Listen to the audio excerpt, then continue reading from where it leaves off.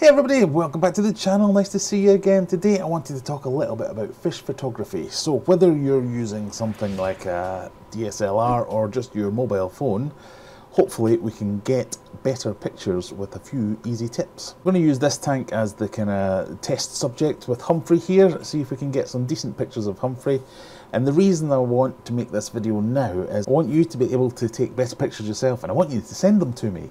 Every year for the last few years I've done a charity calendar where I've taken some fishy pictures, put them into a calendar, sold that and given all the profits to a charity.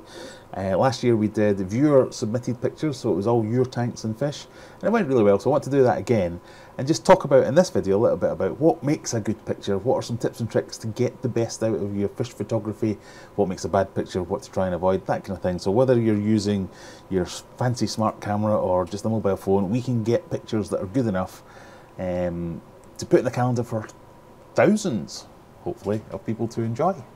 More likely not thousands.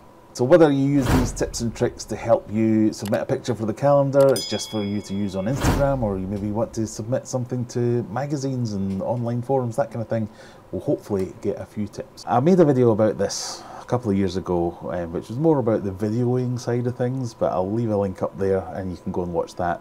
Some good tips in there, but we'll concentrate on the phone. So I've got an old ass rubbish Android mobile phone. It's a good few years old, it's not current. We'll see what the best we can do with this is. My first tip should be a bit of a no-brainer. Clean things. If you are working with a dirty tank, your picture could be as sharp, as crisp as anything, but it's not going to look good, it's going to be spoiled. So clean the glass, clean the lens on your camera. So once you've got everything nice and clean and you're happy with it, the next stage is to consider the environment. So what kind of picture are you going to take? Are you going to take a full tank shot? Are you going to take a picture of a specific fish or plant, an area of aquascape, something along those lines? And think about what's going to be in the background. If I take a picture, a whole tank shot of this, I'm going to have a mess of cables up here. I'm going to have bricks in the background. It's not going to look very good. The tank itself might look nice, but the picture isn't going to be very aesthetically pleasing.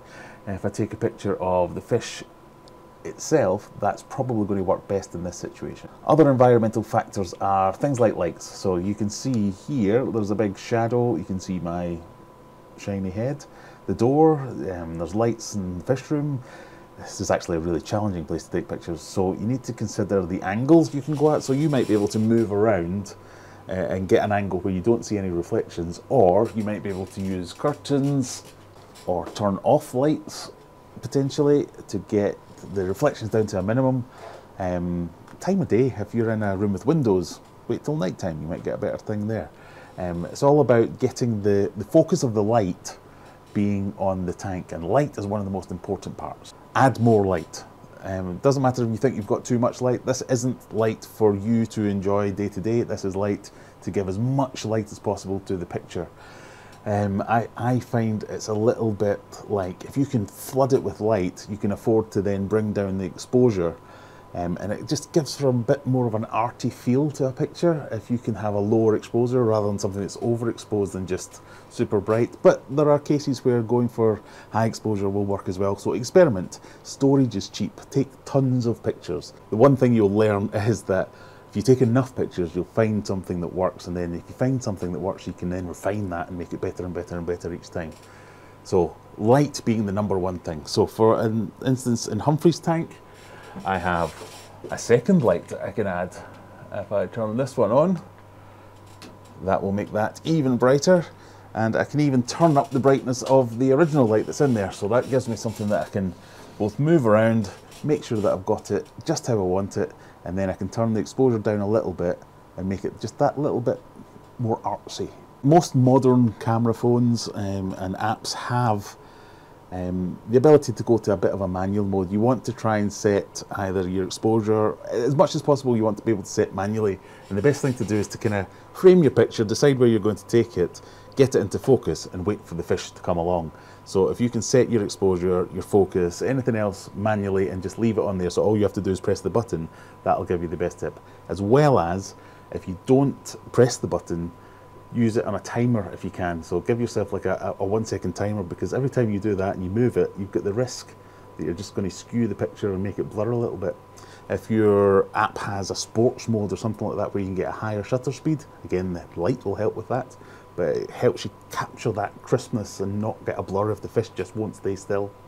If you are able to get close enough, this is a Jimmy gimbal trick, get right up to the glass, and if you haven't got a tripod or anything, you holding this against the glass will give you that level of stability, and you can move it around to get to the right place. You know, you can press the button, slight delay, take the picture, and you've got the best chance of getting that nice and crisp and sharp. So when we're considering our picture, if we're going for the full tank, then yeah, consider the background, because that can just make it that just a little bit less impressive as a picture. But if you've got a lovely house with a nice plain wall or maybe some decorations in the background, yeah, go for the full tank shot. That'd be great. But just consider the angles. Try and get it straight. Often you'll get grid lines in photography apps where you can line things up properly. There's the rule of thirds, and any kind of normal photography principles you can apply to this as well. So just try and get things lined up, a nice angle, a deliberate angle, not something that looks like you took it by accident, basically, is what you're going for. If you're going for the fish itself, there are a couple of techniques that seem to work better. If you consider the rule of thirds and you have that grid line going across the screen, you want to get the fish in one of those crosshairs, ideally pointing towards the empty space. A more artsy photo would be to have the fish on one side, some space on the other side, and you always want the fish pointing into the space. Pointing, as I mean facing into the space. You want to focus the focus on the eye, rather than the tail or an anal fin or something like that. Always go for the eye, because that looks the best as well. Sometimes you can be sat here for ages just waiting for a fish to swim into space. Again, use that technique to maybe start to try to reframe it, or you sometimes just have to wait a long time until the fish turns up and gets into that space. And then the last step is make use of things like, if you're using Instagram or something like that, there will be filters and editing tools. There's tons of apps, both on iOS and Android, where you can use that to enhance your pictures. But I'm guilty of this myself. Don't over edit things. Don't push everything to 11. Sometimes less is more. A little bit of subtlety can really go a long way. If you get something and you're just like, oh god, high cop layer, it doesn't look good, and it's off-putting. A lot of times you can't describe why it's off-putting, but it doesn't look the best. So go easy on the editing apps. So we've done all those things. We've considered our environment. We've taken away any reflections we can take away. We've got the shot that we want to get. We've kind of framed it up. We've chosen the app that we're going to use to take the picture.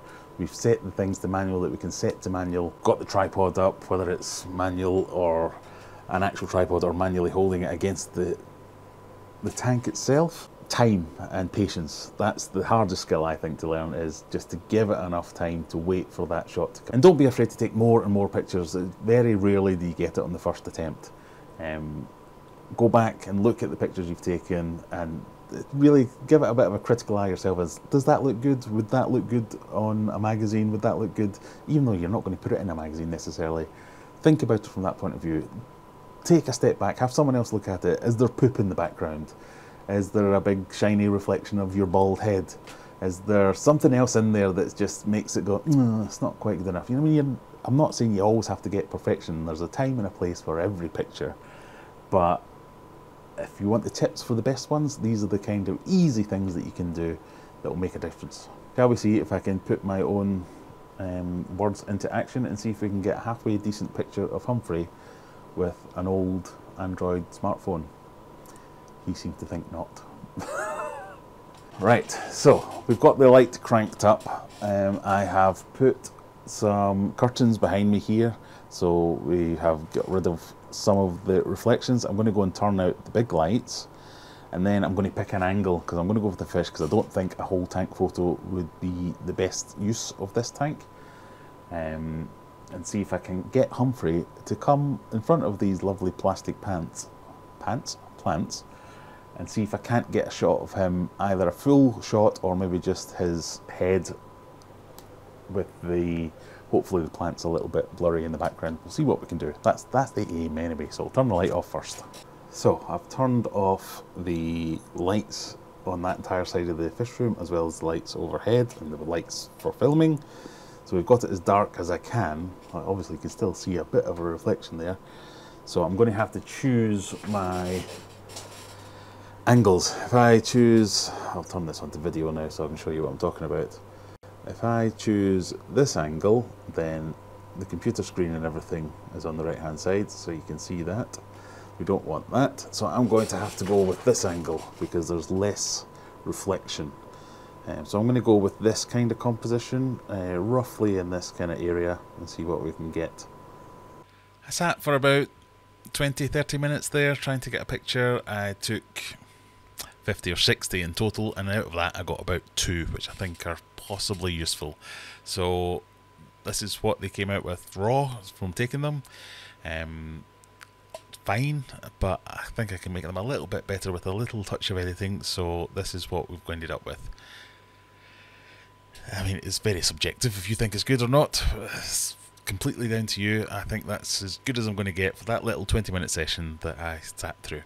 So hopefully you found some of those tips useful. If not, the video I linked earlier, I'll put it in the description as well. That's got some further tips.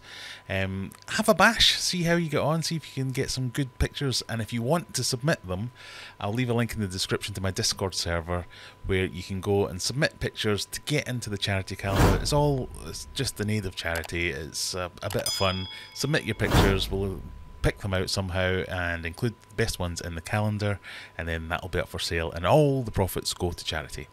If you want to find out more about that, come and join me on one of my live streams or jump into the Discord server and ask questions. But live streams 9 PM UK time every Friday. We can talk about it a little bit more there, and if nothing else, I hope this was in some way useful, and thank you for joining me. See you in the next one. Bye.